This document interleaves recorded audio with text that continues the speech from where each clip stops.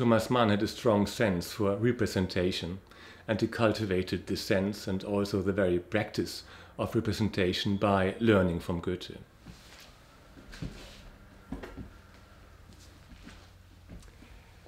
He read many books about Goethe's household and Goethe's appearance, and he very much modeled himself after Goethe and Goethe after him.